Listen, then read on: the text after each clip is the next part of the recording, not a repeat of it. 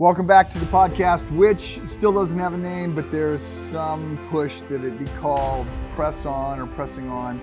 I'm not a very original guy, sort of use that a lot. Maybe that's the right path, not sure. But I am excited about this opportunity to keep bringing to you various people that I'm talking with, authors I'm interviewing. This time it's 3 CEOs who I interviewed at the Forum. So the Forum is, right now, it's a quarterly event that we do.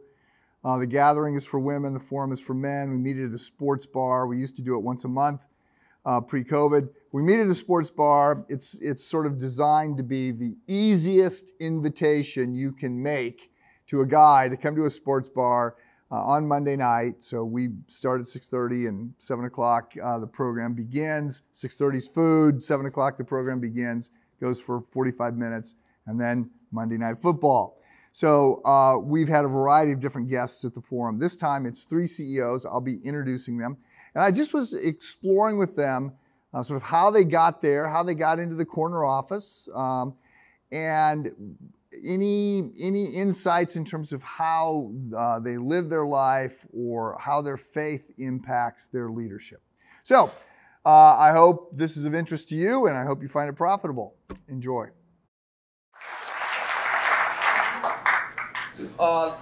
So I am looking forward to a chance to have an interaction with these 3 men.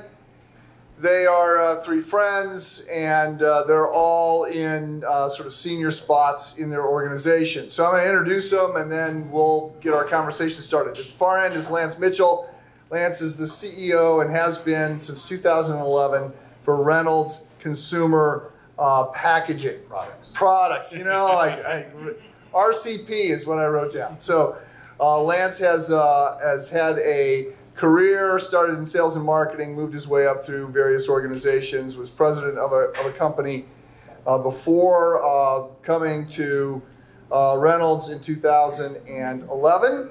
And among other things, he took the company public just a few years ago.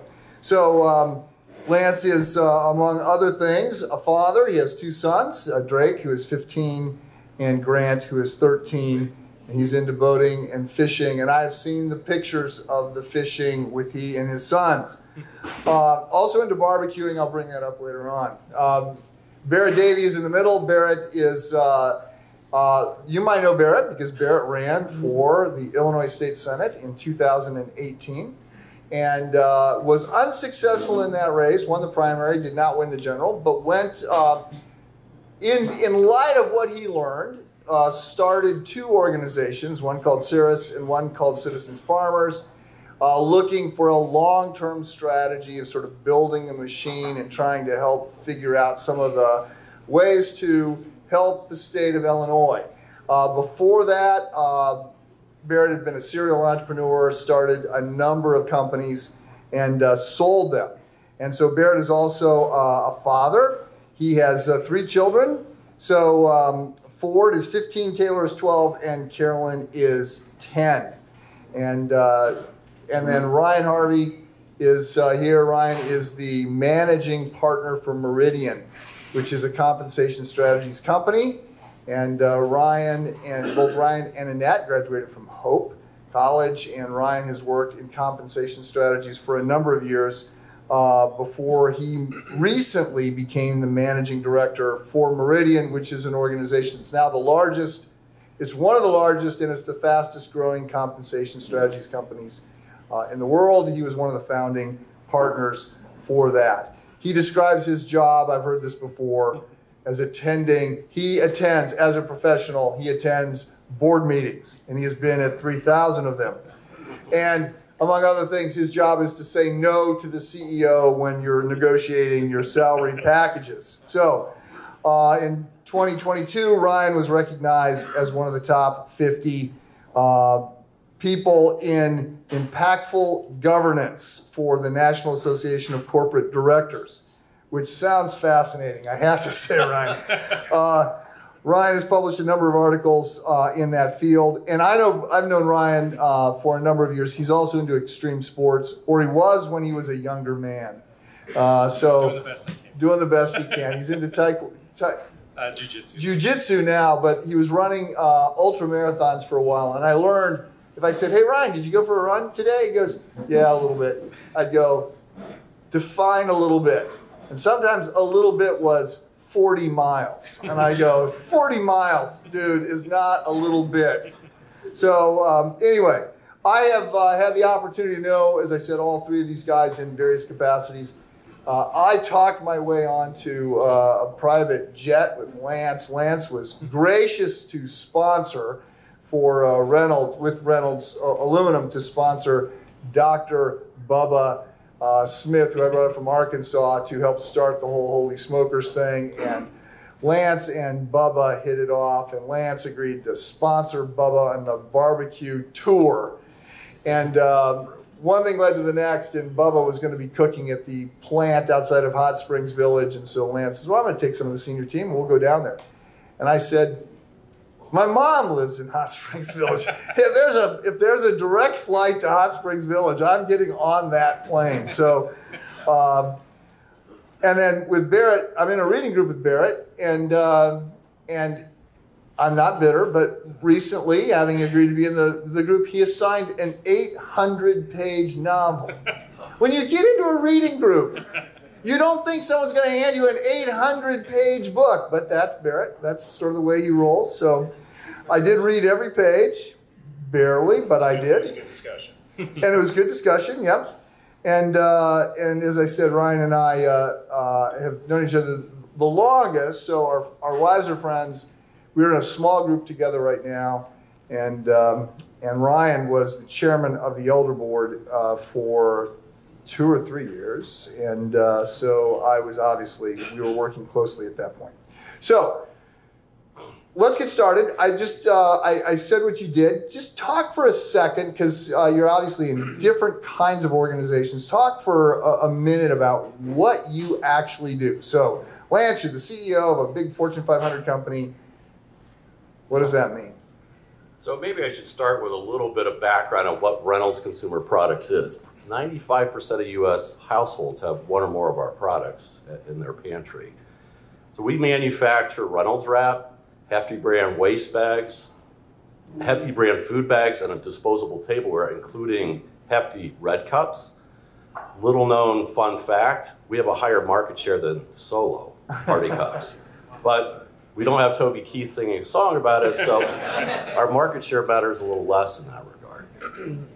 The company was formed in 2011 by bringing several companies together. One of them was local, which was Pactiv. Pactiv was a packaging and had some consumer products companies. The investor had previously, in 2008, bought the packaging businesses from Alcoa.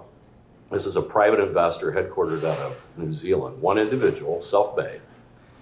And when he bought Pactiv, he wanted to create a consumer products company.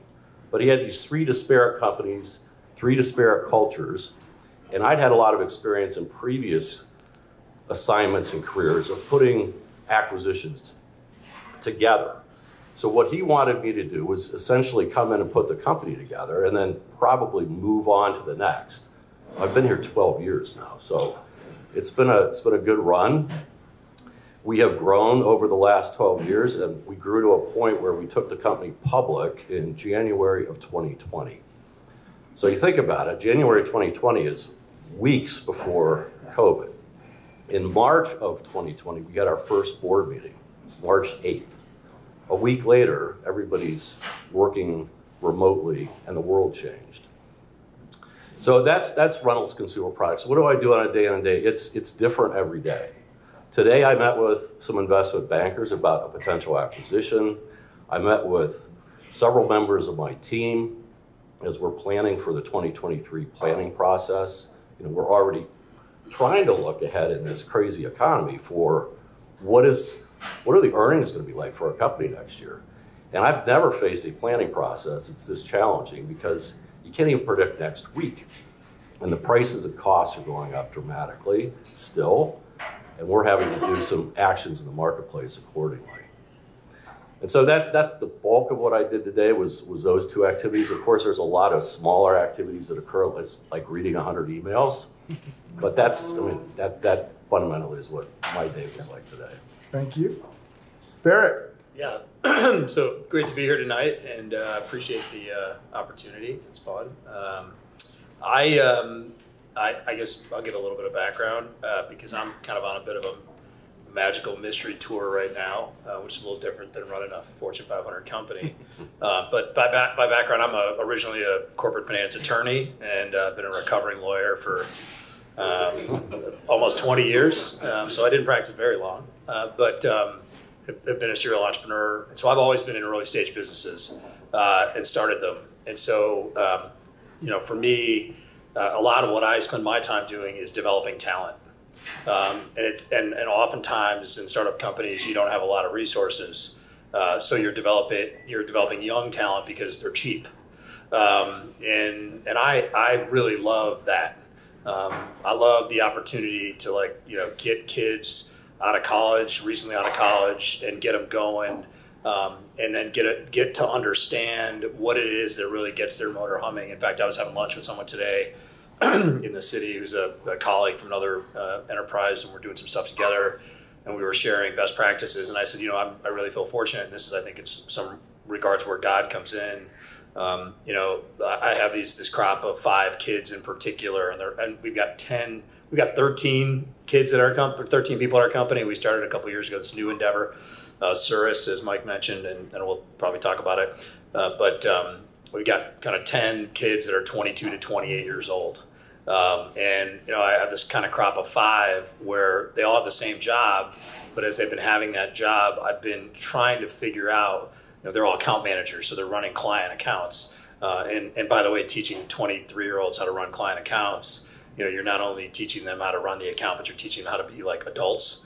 And just, hey, talking to them doesn't mean you emailed them. It actually means you picked up the phone and you talked to them. And we have those conversations all the time, every day. Some days I lose my temper. We'll talk about my bad temper in a little bit. But what I was telling this guy today was that I have these 5 kids, and for some reason, one of them is gravitating towards sales and sales management, and one of them is gravitating towards marketing, and one of them is gravitating towards operations, and one of them is gravitating towards human capital management and human resources. And I'm really feeling blessed because they all have this fire in their eyes about different things that we need to do, because we're going to scale the heck out of what we're doing. And there are going to be 40 or 50 people in this organization in the next 12 to 18 months. And that could easily blow up if we don't have a good foundation. So how did I get into this? I took a year off of my life in 2018 to run for state senate. I kind of felt like it was an itch I needed to scratch. I was trying to teach my kids a little bit about civic engagement, civic virtue, and I grew up on the south side of Chicago. My dad was a Chicago cop for 35 years. Kind of was raised in a household where we were taught a lot of rules and mantras. One of them was, to whom much is given, much is expected. We've got 6 in my household, 2 have 5 subparts. My kids hate that, but I'm kind of a mantra guy too. And after running and losing, and I'm glad it wasn't successful, because this door opened. And for me, the door was, I live in Illinois, and after spending a year just completely running for office 70 hours a week and meeting thousands of people, I realized that this is the greatest patch of dirt on the planet Earth. Like, literally, there isn't a better patch of dirt on Earth, and I'm happy to debate anybody in the audience about it. I give a talk all over the country. It's called 170 Countries on Earth Wish They Were Illinois, and unfortunately 49 states don't agree. And I can talk to you about how incredible this place is. And so I felt like all our friends all his friends are leaving. I'm 48, but when I was running early mid 40s, we had friends who were going to Jackson, Wyoming, and Austin, Texas, and Palm Beach, Florida, moving their businesses, and their kids were leaving with them. And my kids were young. My kids are 15, 12, and 10 now. And they asked, why are our friends leaving? And I of course said, well, they're just totally misguided. But there's this thing called tax implications and whatnot. I don't know. And I realized, like, holy cow, there's this like, we have this amazing place, and if you don't fight for this place, like, where are you going to go? Because they'll come for you. So that's why I'm doing what I'm doing, and I'm loving it, because I'm recruiting Christian, conservative. I'm actually the most, like, squishy of everybody in our company. All these young people are teasing me about being too squishy, but I'm kind of a libertarian. But I work with great kids every day, and I'm having a ton of fun doing it. So. Well, so maybe let me move this a little bit closer. I'll take a second to describe what I do before talk about my typical day. But, I've been in this career for about 26 years, and I would guess my mother still probably can't explain, what I do for a living. So it's a niche area that unless you have interaction with corporate boards, you probably don't know exists. But the kind of the quick run through is, as all of you I'm sure know, shareholders of companies, they buy the shares in the company, they own the company, but you've got thousands of shareholders and they can't manage the company. So they elect a board of directors to oversee the management team and the direction of the management team. And there's a variety of things that board needs to oversee, but one of the things legally that they have to oversee is the compensation of the executives. Because naturally there's a natural conflict if executives are setting their own pay. And it gets to be very complicated. There's not only tax and legal and accounting issues, but there's strategic issues, there's design issues, and more, I would say the biggest issue we deal with is just public perception, investor perception. Keeping investors happy, make sure that you're designing plans and programs that they feel are appropriate. So we're engaged by the compensation committee, and almost every public company legally has to have some sort of committee that oversees compensation. They almost always will hire an independent advisor, and that's where our firm comes in. So I've been doing that for, like I said, right out of undergrad, got hired into Hewitt Associates, which is now part of Aon, and worked there for 15 years. Kind of worked my way up through the executive compensation practice. About 13 years ago, a group of us purchased most of Hewitt's executive comp practice at the time, and that was with the core that we formed Meridian with. But I've been a partner there for the last 13 years. And then, as Mike mentioned, just recently, about a year ago, was elected by the partners to act as the managing partner. So my typical day is kind of a split. I still have a pretty healthy book of clients. So today was a little bit unusual day. I mainly did client work today. I did maybe an hour or two of internal work, but was on the phone with lots of different clients, working through all kinds of various issues, earnings fluctuations and so forth. Like Lance mentioned, a lot of volatility in the marketplace, and how do you compensate around that? But some days I'm 100% working on internal things, so HR issues, staffing, marketing plans, reviewing the latest advertising, or editing the latest podcast, or taxes, finance. So it is a lot of variety, and depending on what time of year it is, it fluctuates back and forth to more client versus more internal. Okay, so thanks to all three of you. And Barrett, we'll go to you next. So most 10 and 12-year-old boys don't dream of being corporate finance attorneys or CEOs, serial entrepreneurs. I mean, they want to play in the NFL. They want to do something. They want to be they want to be a police officer. They want to be a fireman. They want to play in the NFL. They want to do something cool. And to a 10 and 12-year-old boy, being a starched white stuffed shirt doesn't look like fun. Going to meetings, flying on airplanes, it just doesn't look like fun. So I'm gonna assume, but maybe I'm wrong, I'm gonna assume that you didn't want to do this when you started out, but that you're good at something. So when you end up in the corner office, usually, especially if you last there because you're reasonably good at something. So I want to ask, when did you decide you wanted to do what you do, and what is it that you're actually good at? Yeah.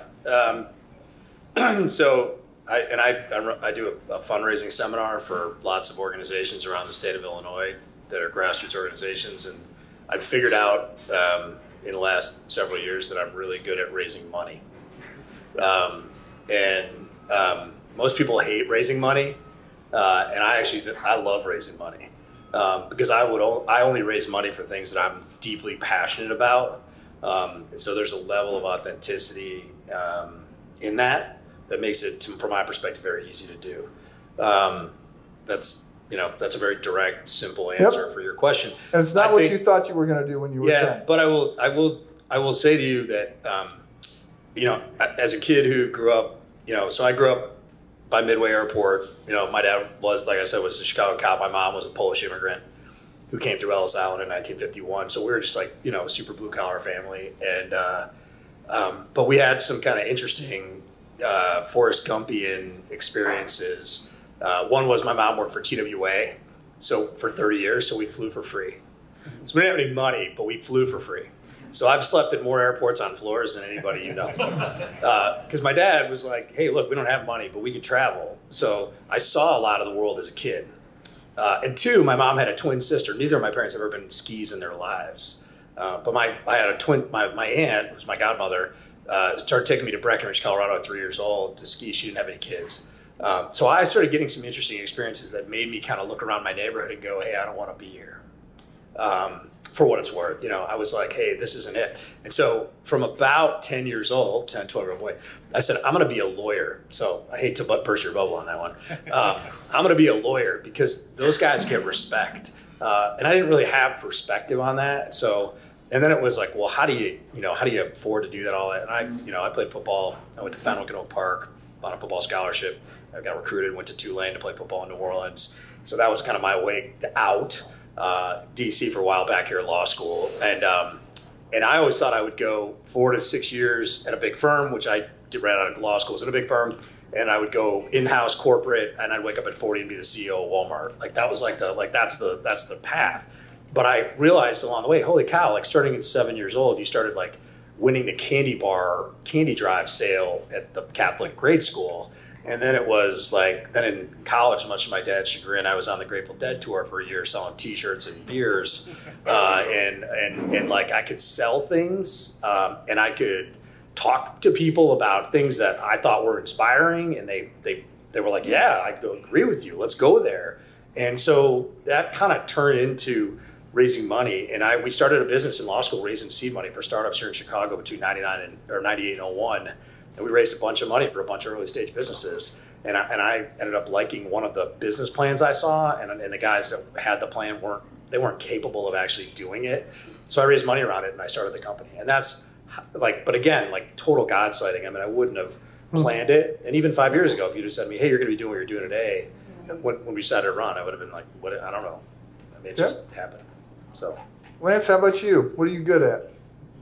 Well, I didn't start out thinking I'd be the CEO of the company either. I started out I went to school with the idea I was going to be a lawyer. And that's what I went to, my first major was in undergrad. I got in there after about 6 months and realized all that reading, I am not going to do that. They're so meticulous with words that that was not me. I found out I was good with numbers. I was always good at math, but I'd never had an accounting class. And a counselor gave me a recommendation to try accounting. And I did extremely well, and I really liked it because there's always a correct answer in accounting, right? It's not some kind of a gray area. It's either right or wrong. But when I was going to college, it was difficult to get a job when I was coming out. And where I got a job was in sales with Owens Corning Fiberglass. And they took us through a 6-month training program, which was just tremendous. I didn't really know how to sell at that point, but I'd been president of student government and had an opportunity to really learn how to communicate. And so that's how I ended up in a sales position. 6 months training, I knew how to sell. And then I was buying my first suit during that 6-month training program in downtown Toledo, and the CEO of our company was buying a suit that same day. So I struck up a conversation with him. It was a Saturday morning. And I realized after that conversation, he's no different than me. He's just had different experiences. So I did, at that point, set my goal to eventually try to get there. I mean, I knew it was going to be challenging, but in that sales training class, I said, that's something that I aspire to try to achieve. I did that, but it was a lot of general management positions and a lot of challenges along the way, and some luck. I mean, let's face it, right place, right time, and in several positions that I had the opportunity to take advantage of. So what I'm really good at, I think the best thing I'm good at is building a team, picking the people that are diverse, and I don't mean just gender and race, I mean diverse team members that think differently, have different backgrounds, have learned things differently, and then get them to be able to work effectively together to challenge each other, and then eventually come up with a good decision. Not always the right decision, but a good decision that we then collectively implement effectively. And so I think the best thing I've done in my career is learn how to build a team and then get out of their way. Okay, Ryan, what are you good at? Well, just to answer the question that both you answered, when I was a kid, the thing I wanted to be was an astrophysicist of all things. Yeah, so a little bit different than where I ended up, but so did you know what an astrophysicist did? I love physics. Yeah, I was. That's okay. all. I was obsessed with the space and physics and science when I was a kid. But so it's only by the grace of God that I could do anything and that I'm good at anything. And Ozzy's in my men's group. He can attest that I'm a pretty average guy. I'm not that great at anything. But a couple of things that I think have principles that I've applied over my life, my career, that have led to a lot of great opportunities. One is I say yes to a lot of things, even if I'm not sure where it's going to lead me. And I'm also, I also put myself in situations where I'm uncomfortable, like tonight. So I said yes to Mike, and this is the most comfortable thing in the world. I do that a lot. I say yes to things. I find opportunities that I'm not sure where they're going to go, and I'm willing to put myself in uncomfortable situations. And I've done that since I was a kid. I did that through college. I mean, I could name item after item where, I didn't know that if I said yes to this, where it was going to lead. But if I kind of take the family tree up through my life and say, well, I said yes to this and it led to this opportunity, I met that person, and now I'm in a place where I'm in a great place, but I had no idea I was going to get there. And I'm sure there's lots of dead ends along the way, but just saying yes to a lot of things, and then being willing to be uncomfortable. I mean, early in my career, I was the guy that I never said no to any client opportunity. I would, it would be something I didn't know that much about, but I knew just enough that I knew more than the client. So I was willing to be in the room, and I'm 28 years old. I'm in the room with 45, 50-year-old men, CEOs, and trying my best to provide value. And I was willing to kind of stretch myself. And so that's, I think those principles have been very helpful and have led to great opportunities. So it's generally assumed that lots of people want the jobs that you have. So you're at the top, you get paid the most, you have the most opportunity, whatever. So I guess what I'm interested in is what is it about your job that people don't understand, that they would really not like, that you don't like? I mean, maybe you're having great fun, and that'd be wonderful, and you can say I'm having a great time. But there's clearly, I say, if you like 80% of your job, like you won the job lottery. And there are times, all the time, where you go, yeah, I wouldn't be doing this if they weren't paying me. Like, this is hard. And I've got, I would describe being a pastor as a vocation. It's a calling. So I think I would end up doing this if they weren't paying me, but there's definitely parts where if I could get out of doing that, I would get out of it. And I don't think a lot of people always understand that. So I'll start with you this time. We'll work our way down. So are you having fun? But what are the parts of the job that are hard that maybe people don't understand? Yeah.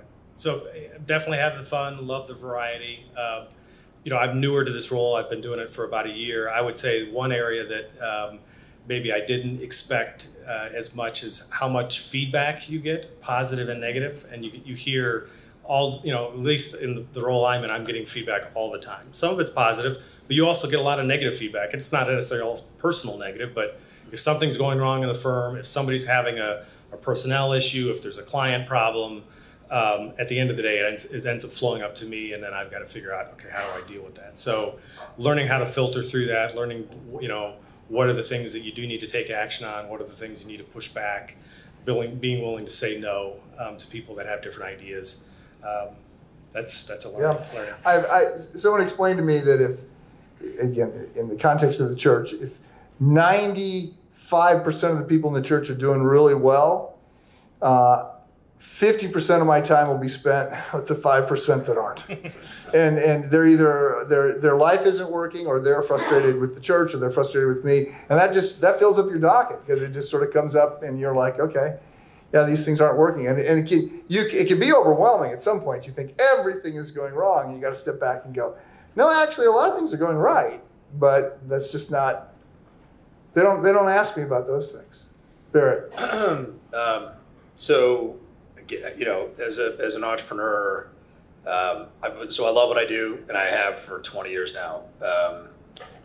As an entrepreneur, I've been fortunate to be involved with a couple different things where we did something no one had ever done before, or we're in the process of doing something before someone thought they should buy it and maybe change what we were doing. But in this instance, after my race in 2018, I opined that Illinois could be a red state within 8 to 10 years. And most people thought I was crazy. But the data, and I hired a PhD in data science to look at all the data, which, by the way, the RNC doesn't have. So we can have a longer conversation about the level of incompetence that rolls all the way up to the top. But we hired a PhD in data science to dig into the data on the people of Illinois. And we said, okay, the people of Illinois are kind of like, from a values perspective, they're kind of center right, but they vote center left. And I'm not talking about the policies that are coming out today. And sorry, I'm not trying to go political, but I got to explain what I do here.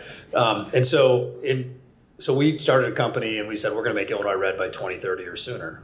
We're going to start an operating company, a for-profit operating company, and we're going to turn a state from one party to another. That's never been done in the history of the United States. There's nobody doing that. It's crazy. And we start doing it, and every day I'm recruiting talent.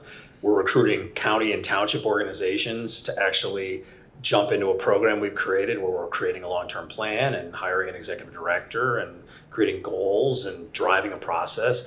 And then we're remaking the party. And so that requires me to be, I've been in 80 counties of 102 in the last 3 years. And the part that's hard about the job, because there's a lot of people like, it's infectious and fun and cool, is that every day I talk to people who have a defeatist attitude. Like, they're bummed out. You know, they believe that the state's, you know, not worth saving, or we got to go a different direction. And I'm like, so like, there are days where the cheerleading energy runs dry, you know, and I got to go to the next town and have be in front of the next group and give the next talk. And there are days where I'm like, yeah, you guys try this. I mean, I mean, the audiences are hard, and like, trying to, like, you can't just, you know, it's like, all right, it's like, I imagine it's probably like a little bit church building. You know? Certainly. I mean, Ronald Reagan brings, you know, Jimmy Carter has the My Lai speech, and Ronald Reagan is Morning in America. And part of it is they're looking at the same data, but he brings energy into the room. And sometimes that's a big part of the job. Okay. Yeah, I think first of all, I do like my job. I think I'm in the 80 percentile, but it's the last 2 years have been challenging. I'll get into that in a minute, but it's a job that changes every day. There's different challenges, and it brings an opportunity. I think the biggest misconception people have about a CEO are two things. One, that they don't have a boss, right? That they are the boss. The reality is, I have a board of directors, and they all look at me like I work for them, and I do work for them. So I have more than one boss. I have 9 bosses. And I also have some very big investors. So these investors own big pieces of our stock, and they expect access, they expect communications, and they expect the right answers. And they expect to get to ask questions. So I went from having one boss to like 15. And most people think, you know, a CEO doesn't have a boss, that they're the boss. That's not the case. The other thing I think a lot of people think of is that the CEO makes all these decisions. And that, you know, fundamentally all the decisions get moved up to him or her, and that person makes the decisions. That's not the way it works. If it worked that way, most companies would be in gridlock. You can't have one person making some big decisions, absolutely. All of them, absolutely not. What I do, as I said a moment ago, is make sure I've got the right team in place and delegate and get out of their way so that they make the right decisions, and they push decision making down into the organization so that the organization that's closer to our customers, both our consumers and our retail partners, they're making decisions because they've got more information, they're closer to it. So what I don't like about the job is all those 15 people that I talked about, I got to give them a lot of time. And before we were public, I didn't have to do that. I'm spending a lot of time with Wall Street, dealing with these investors and these analysts that write buy or sell reports on our company. And I'm spending a lot of time preparing for board meetings. And the board meetings aren't just once a quarter. That's a fallacy. Board meetings occur frequently during the course of a quarter. They're shorter, they're not 2-day board meetings. But I was on a phone call with 2 of our board members today. So there are things occurring that they need to be kept up to speed on. They can't just make the decisions that they make on a quarterly basis with 2 days of information and a couple of hours of prep time. The other big misconception is, and maybe the challenge, CEOs get too much credit and they get too much blame. We don't make all those decisions, and we get all the credit when things go well, we get all the blame when it doesn't. That's the way it is with the head coach in the NFL. That's just the way the world works, and that's the way it is. It's when you're at the top, you're responsible ultimately. The last 2 years, this job has been a grind. Between supply chain issues, not being able to staff our manufacturing plants because people walked away from work and now they don't want to go back to work. They're starting to, finally. But, Reynolds Wrap, it's aluminum. Aluminum doubled in price the last year and a half. The plastic that we use to make trash bags and food bags doubled in price in the last 2 years. And that's when we could get some of it. So we had to raise prices pretty significantly. That's a challenge. You try to go to Walmart and raise prices. That's not an easy thing, especially do it 6 times over the course of a year and a half. So our company was $3.2 billion when we went public. We've taken $1 billion worth of price increases in the last year and a half. $1 billion. That's 30% roughly. What does that mean to a price of a box of Reynolds Wrap? It's gone up significantly. And so what do people do when prices go up that much? They quit buying it. So it's a circular challenge that we're facing as we go through these economic times in this inflationary environment. And that makes this job tough.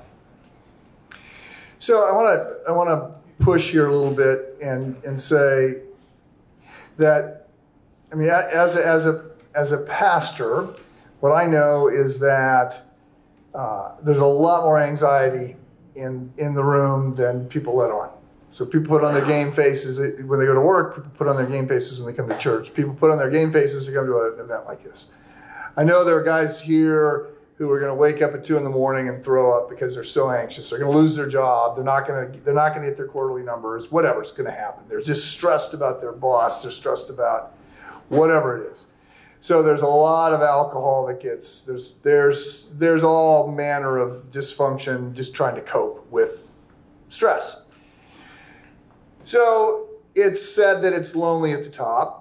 Whether it's lonely at the top, I don't know. I guess I'm asking, is it lonely at the top, and how do you manage the angst?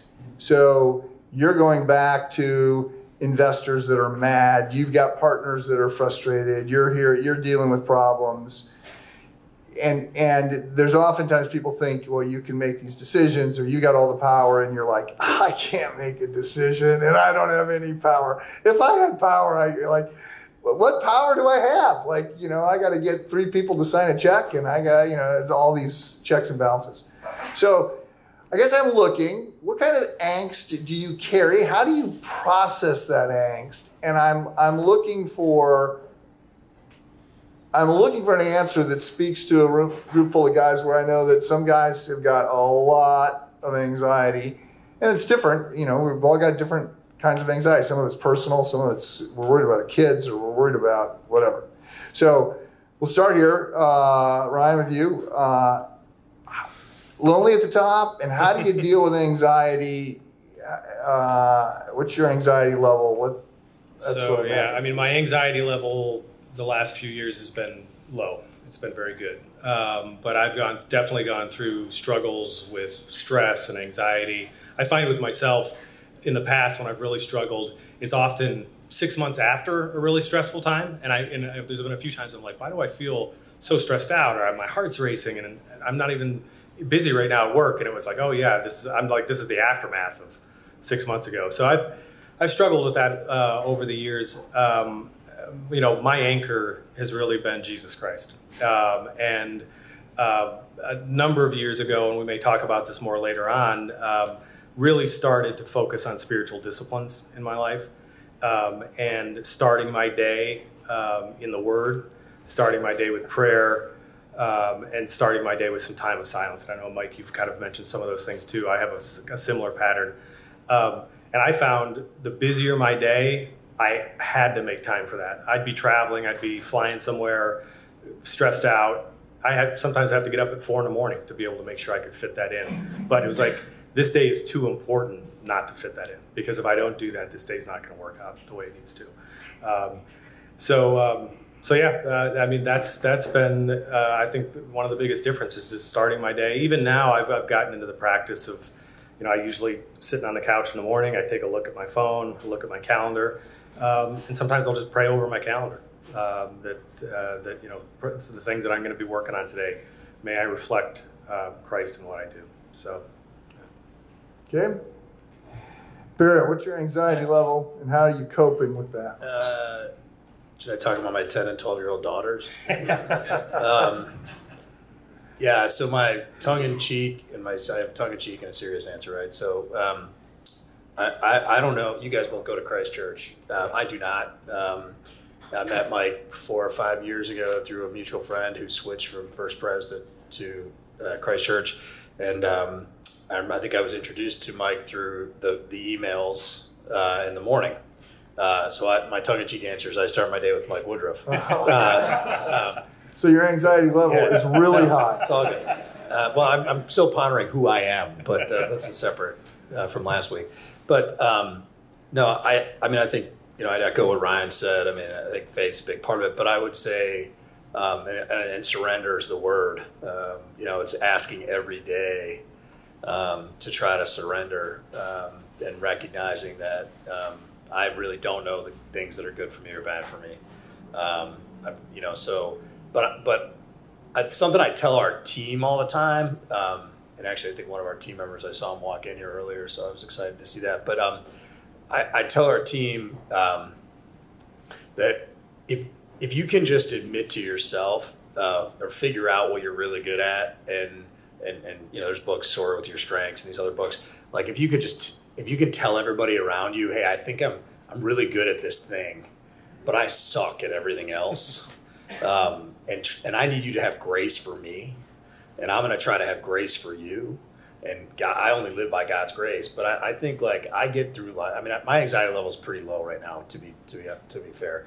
But I'd say throughout the ups and downs of life so far, and I probably came to that kind of. I figured out the idea that I should be really honest with people about all the stuff I'm bad at, including my wife. Like I'm just not good at a lot of things. And I'm not copping out or saying I'm not going to try to be better at those things, but I'm just really honest about like all the stuff I'm not good at. And I'm hoping to find people in my life that are good at those things that I can surround myself with and nurture them to kind of fill in where I'm, flawed. I figured that out when we were about to sell our first company to a private equity fund. And these guys, we had 2 venture funds of investors, and they were just all over me because we weren't getting the price we wanted. And it was my fault as the CEO of the business at the time. And I was, there was things I just had no control over, but I was taking it all. And the anxiety was super high. I was newly married. I had a little first child. Like there was all kinds of stuff going on. We just moved to Lake Forest. And I was just like, couldn't control it. And because I thought I could control everything. And then I just started kind of like, I don't know, God sighting or whatever, but figured out, hey, I just got to start surrendering and I got to start admitting what I'm bad at. And so that to me that helps me every day. It's just I'm radically, I'm kind of constantly telling people like, hey, I'm pretty good at a couple things. Don't ask me to do these other things. Like, let's find some other people who can do those things. And I think people then give you a lot of room. Like they're like, oh, that person's like, oh, I love that they're honest. I love they're willing to tell me the truth and be vulnerable with me. And by the way, they cut you slack along the way too. That's what I found. Same question. If you couldn't tell from that earlier answer, my anxiety level is pretty high. It's just the challenges in business right now are, at least if you're selling products and making products and manufacturing, they're significant. And it is a challenging environment trying to navigate through right now. So, and as a CEO, I'm responsible for leading that navigation through all of this. So yeah, that puts a lot of stress onto me. And how do I get through that? Well, you must have the same conversation with Mike that I had, Ryan, because Mike has given me advice on the morning reflection and prayer. And that sets the day. I have to be the chief morale officer with the rest of my team. If I go in there stressed, then they're going to be stressed. And they're not going to be able to solve problems. So I start off with prayer and reflection. And, sometimes you hear that inner voice. I believe that inner voice is God. And he's telling you what you should do, what the right answer is for you. And I always try to listen for that inner voice every morning. Sometimes I don't hear it. Sometimes I do. But regardless, that reflection and that reading, it just provides some de-stress and calm. And I also find time to exercise. And the 2 a.m. friends you've talked about, I call my 2 a.m. friends when I really need a beer or a dinner or some time. You've got to have 5 or 6 humans in your life that you can, trade discussion and have that open dialogue about how to manage through it. So that's how I get through those 3 things. So we're just about out of time here, and I want to observe a couple things and then open it up for anything that you guys might want to say. I know that the higher up an organization you go, the less likely you are to hear the truth from the people around you. And I often say to folks, because I had this conversation with, this was just true in my own life, was at one point Sherry said to me, the only person around here who will tell you the truth is me. And I don't want the job. Like I want to be on your side. but if you don't have good enough friends that they're going to tell you, then it falls to me. And so I've sort of tried to hold on to that, and I've said to people, you've had success, or you've got a lot of money, or you got whatever. So there's a lot of people that want to get close to you, and they're not going to tell you when you're being an idiot or a jerk. And that means it's probably going to be your spouse because you're an idiot or a jerk to them. And so you have to be more intentional about those friendships and inviting that kind of feedback and creating safe space for people to be able to tell the truth. So I'm interested in, again, we're sort of out of time. So maybe you want to pick a comment. I'm interested in whether you're optimistic about the next 12 to 24 months as you're looking out at financial quarters and other things. You're bullish on America, you're really not, you're concerned. I'm interested if there's some big piece of advice that you would have given to yourself if you were 30 years younger. Like, oh, I wish someone had said this to me, so I didn't have to do that. Or just something you want to say to, a room of 150 guys. So I'll let you each have a final parting comment. You can interact with that or anything you want to say. And we'll start, Lance, with you, and we'll work our way down to Ryan. So I want to build on your comment about your 2 a.m. friends and having, the capability to be able to really be open and for that feedback. It starts by asking for that feedback, but it also is how you respond to it. If you're open and listening and not defensive, they will continue to share with you like your wife does, right? But if you're not, they won't be honest with you going forward. You should seek that same kind of business relationships with your colleagues. And one of the ways I've always done that is I always ask a question. I never go in to a session with my opinion. It's going to shut everything down. They're going to assume I've made my mind up. Why give me advice or collaborate with their peers if the decision's already been made. So always find a way to get people to open up, ask questions, and when they give you direct feedback, take it, use it, but don't get defensive. That would be that's how I've built my team. I've intentionally made sure that I've got people that give me feedback, that it's an okay, safe place to do that, and then I use it.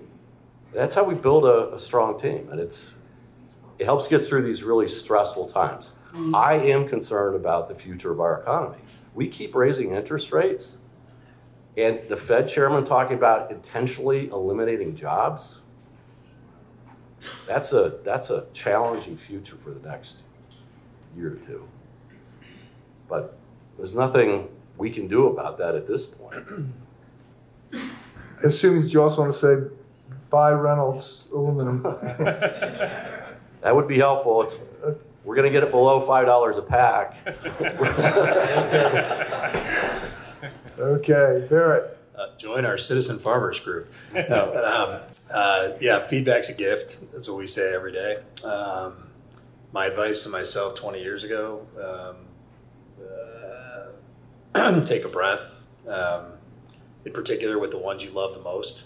I don't know about you guys, but it took me a long time. My kids are still young, but I'd say it took me a number of years. Like I could be super easygoing with the people I work with until not, but generally even tempered. But with my kids, like I made hair trigger, especially with my son, my oldest. I'm sure you guys have that archetype too in your lives, where you're like, hey, you kind of expect certain things, and then they do exactly what you would have done. So I guess I would have said, like, I've learned in the last few years, and I think they've all, forgiven me for my bad temper, but which is probably stress induced. I think like Lance, I think we're in for some turbulence. There's a book out there called The Storm Before the Calm, which we read in our book group. I think, Mike, you read that book with us. It talks about these. Thankfully, it wasn't 800 pages. No, that was short. Yeah, it wasn't Lonesome Dove, which is a great book.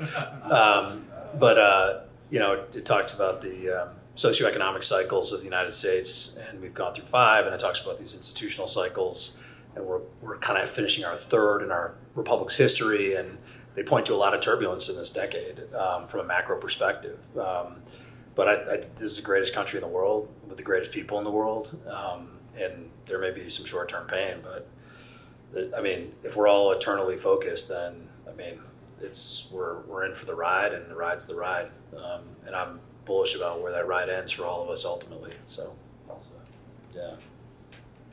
So we've got plenty of concerns about the economy, about politics, about all kinds of things, but I won't go into that. I'll just kind of maybe one last piece of advice. It's a little bit off topic, but I think many of us in here are married. Some of us may not be, but never stop pursuing your wife. If you need to be doing the same things you were doing back when you were dating, you need to be making yourself into the kind of man that she finds attractive. Are you able to protect her? Are you able to provide for her? Are you able to love her? Are you pursuing her like you did when you dated? And if you're doing those things, you're going to have a much stronger marriage. And if things aren't going well, you probably need to step back and take a look at yourself. So that would be kind of a parting piece of advice. Just keep chasing your wife. Okay. Can we give these men a hand?